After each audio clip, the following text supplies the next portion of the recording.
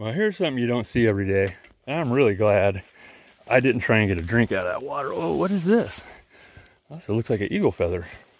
And look at all the poop on the bushes. And then, look down here. We have a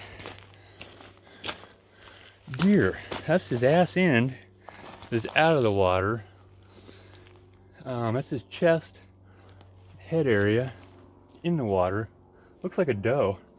I wonder what happened. Been here a while. I don't know, underwater all the fur's gone, so, and actually the crawdads have eaten the head down to nothing. All the head meat's gone.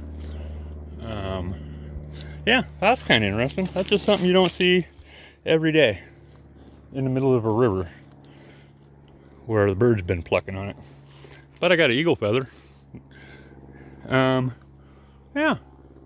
All right then. I guess until we find something else. Peace.